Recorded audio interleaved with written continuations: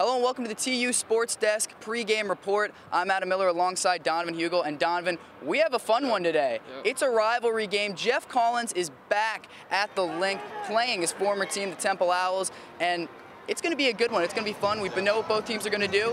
What do you think about this game? Do you think there maybe is a little bad blood here? Yeah, there's definitely some bad blood, Adam. You know, at Temple football's practices on Tuesday, you could tell that the players, you know, they marked this game on their calendars. Chappelle Russell and Sean Bradley, they were talking about it a lot. And, you know, I think they're really excited to get after it today. What are your thoughts about facing Jeff Collins? I'm extremely excited.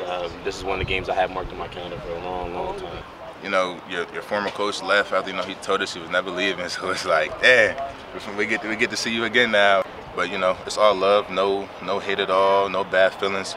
But we just got to come out there and worry about us. I think that, it'll be cool to be on the same field as those guys again. But, you know, we have our coaching staff here, and we love them, and we won't want to play for anybody else. So we're happy with what we have. And yeah, it's a redemption game too. It's not just a bad blood game because both teams are now coming off of tough losses. Temple against Buffalo, Georgia Tech against Citadel. And the thing is, we know what both of these teams need to do to win the game. For the Yellow Jackets, it's running the ball. They don't have a great quarterback. Lucas Johnson's only passed the ball for, guess what, 136 yards so far this season, 1 touchdown.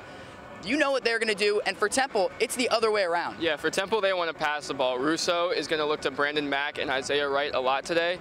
He's thrown for 944 yards and 10 touchdowns so far this season, but he can't do what he did last week where he threw 3 interceptions against Buffalo where they lost. Absolutely. Through the first few games of the year, he's completed over 60% of his passes. Fast forward to last week, only 49% of his passes, 3 interceptions compared to 2 in the first 2 games.